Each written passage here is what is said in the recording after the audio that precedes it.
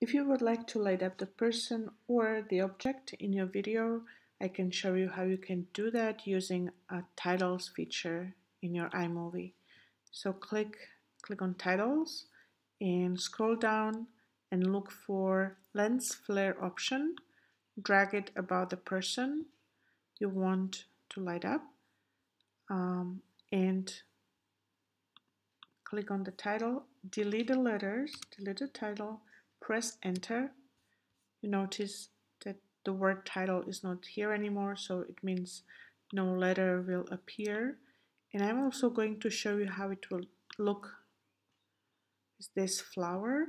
I'm going to place the title in the middle of the clip so the light will appear in the middle of this clip. I deleted the title, press enter, and let's have a look how it's going to brighten up this man and the flower. Here is the light.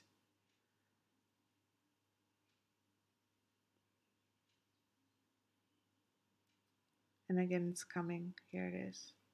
So it's very easy.